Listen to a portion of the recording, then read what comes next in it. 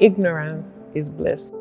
Because the locus of control in Africa is external, we always want to ascribe any negative thing to an external forces. It's like knowing that a car will get you from point A to point B, but not knowing how to drive the car.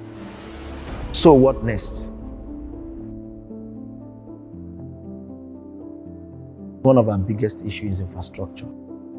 If you have a proper infrastructure in a place, it will help guide the economy, it will help guide the city. The infrastructure of any particular place is what makes it run. And it's like the utilities or services of that city. And it involves such things as power, transportation, urban security, waste management, energy, and other social aspects of infrastructure. Schools, airports, monorails, ability to move people from where they are to where they want to go. So when we talk about AI and we talk about smart cities, ability of the cities to be able to get with new technology, you'll be able to tell the time, you'll be able to do so much in order to be contemporary, be at par with contemporary or contemporaries all over the world. It's very important first to understand the effect of adequate infrastructure and how that can impact on the economy. If, for instance, you want to do an interview and a person's car breaks down, they will not be able to do the interview. You waste money, you waste time, you waste resources, and any wastage that you lose, you're not likely to get it back. So it's something that one needs to understand. It has to do with being able to move to the next level, technology-wise, and in the light of where everyone is going, and in the light of sustainability, managing the scarce resources we have to be able to effectively take care of quite a larger number of people.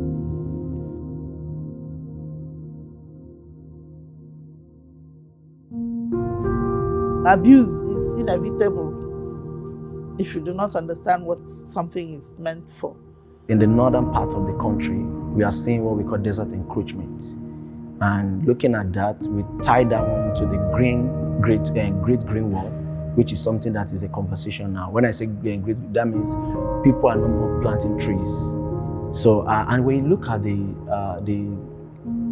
eastern part of the country, we see the issue of oil spillage, gas flaring. So you can see there is a lot of impact. A lot of people cannot plant, they cannot feed them. So agriculture is a big problem on that side. And when you look at our own side here, in the southern part, you see an issue of sea level rise and flooding, and which is very, is an impact of climate change on us. So those are the effects, and those are the things that we need to start looking at as people, citizens, and government. There are many things that we as human beings use.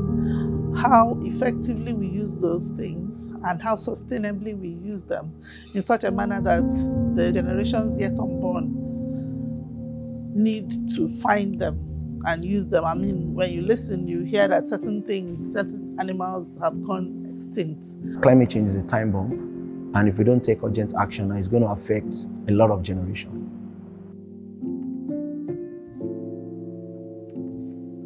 3 in 10 Nigerians suffer from mental health issues, according to the country's Ministry of Health. When a certain things happen to you when it comes to environmental issues, it actually affects your mental health. The mental health situation in the country, it's not as good as it should be.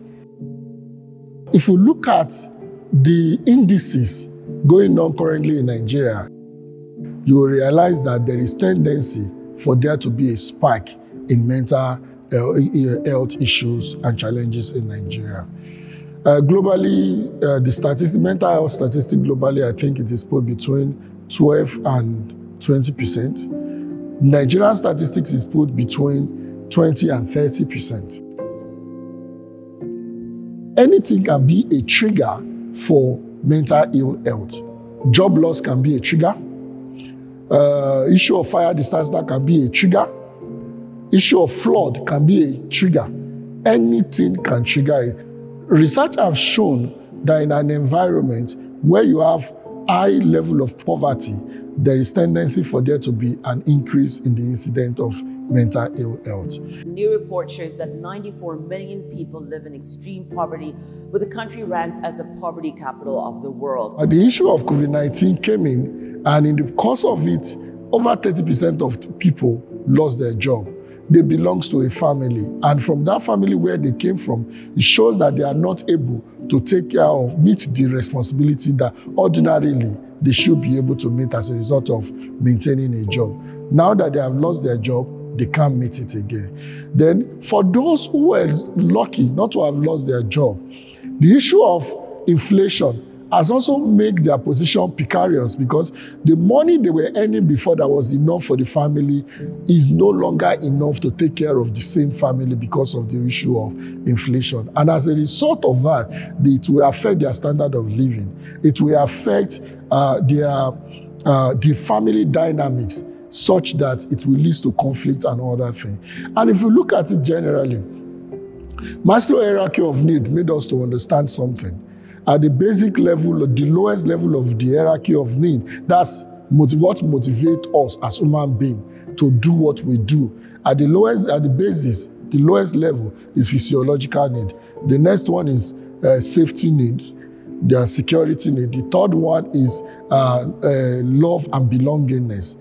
Now, the fourth one is esteem, while the last one at the peak of the pyramid is self-actualization. COVID-19 came in and took love and belongingness away from us in form of social distancing. We can no longer gather to celebrate. We can no longer join. It took love and belongingness away from us in form of social distance and face masks and all that. Then, with the inflation took away people's economic power, such that majority of them are now having problem with the issue of security, with the issue of safety. Many people have to change their accommodation because they can no longer afford where they used to live now. They relocate to a lower level accommodation. And some other people, where you see the husband and the wife losing their job at the same time, physiological need becomes a problem for them. Feeding their family, clothing their family, and being able to keep warm another becomes a problem. So, and when you see all these things, the way they are coming, you will know that definitely there is a relationship between all of them. And because they lost their job, because of the inflation, because of the very bad economic situation we found ourselves in Nigeria, there is tendency for there to be increase in the incidence of mental ill health in Nigeria. Everybody should be concerned with mental health issue. Whether you are I don't know what you call it now, but I know the millennial generation, whether you belong to the millennial generation or belong to the older generation, everybody must be concerned about mental health, because it has the tendency to deprive one from achieving his potential. For those who are already matured, they've spent their life. For this millennial generation, they are just coming up. And if they are not conscious of concern about mental health issue, it might deprive them from contributing their own quota to the global economy. If you also check employability, rate of employability, skill and benefit, it is this mental health challenge that also have the highest level of unemployability.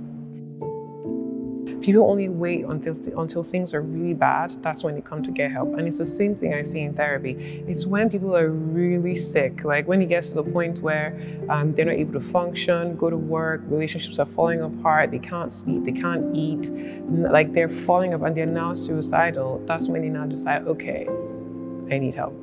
I need to reach out to somebody to now help me. Meanwhile, it could have been curbed before. The mental health culture, if the health culture in Nigeria is to avoid healthcare rather than to walk towards it. So even when we offer people free mental health services, they would not show up as readily as you think they would, because coming for mental health treatment means you have to confront yourself. Treatments are available, services are available, and they are easily accessible, and I think they are affordable.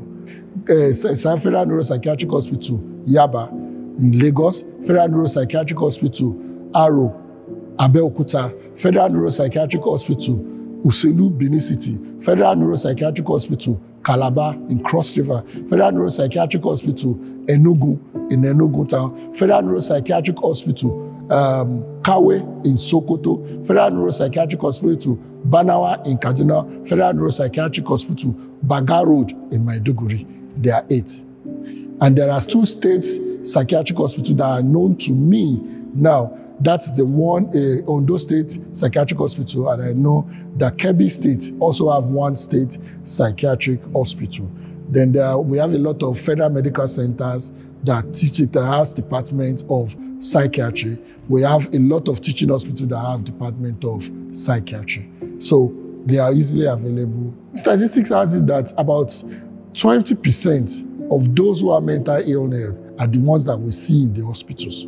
Over 80% of them, they are in churches, they are in healing home where they are tied down, they are in one herbalist home where they are tied down. And they said they are also providing service, but we cannot really prove the efficacy of the kind of services that they are offering there.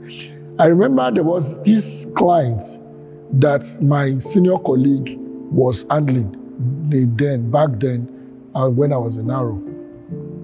In Daro is a psychiatric hospital in Abeokuta. And on this particular day, he was meeting with this client. So they brought the lady to him in the office and they were discussing. So he was having a therapy section with the lady.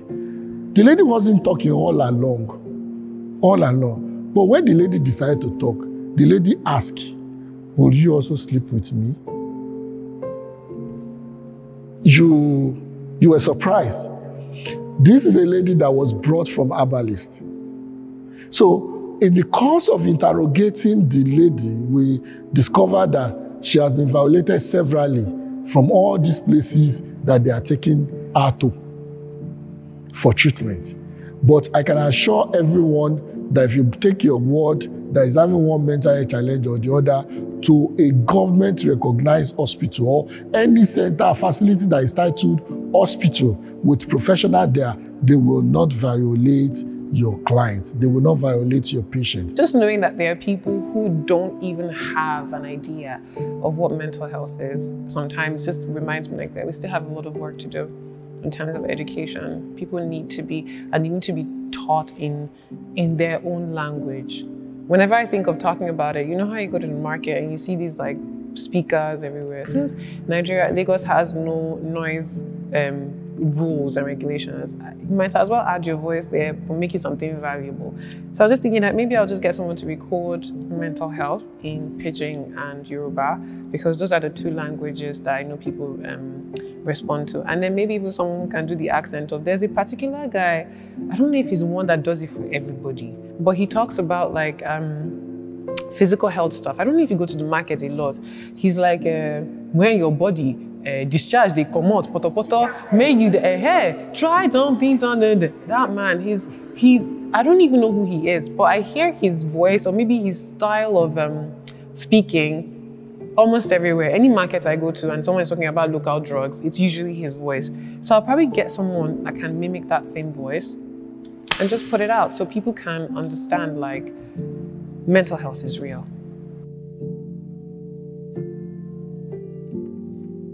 So what's next? It all comes down to issues of sustainability, putting round pegs in round holes rather than putting square pegs in round holes. That's where it has been the problem of Nigeria for ages.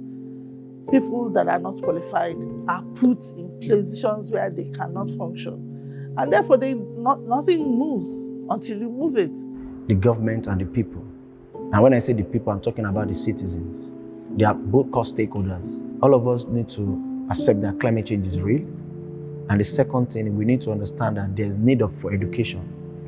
on climate change. And the last thing is our government should be accountable when it comes to the issue of environment. And with that, we'll be able to understand that our environmental problem will be solved, not instantly, but we take steps before it gets to that kind of solution. So I urge the government to actually look into partnership with stakeholders to get solutions to environmental problems in Nigeria.